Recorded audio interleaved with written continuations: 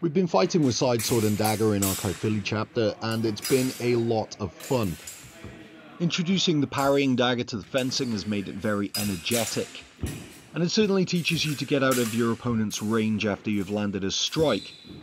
Having a secondary weapon means that your opponent has double the offensive ability, so getting too close means that at best you'll end up with your weapon tangled up, and at worst you'll be stabbed by the dagger.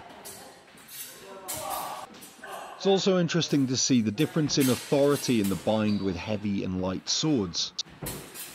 Later that week in Cardiff, it was Max's first foray into fencing with steel. He did very well with it, and I want to get more of my students doing this, as I feel that wailing on your opponent with synth swords doesn't prepare you for the shock of binding with steel.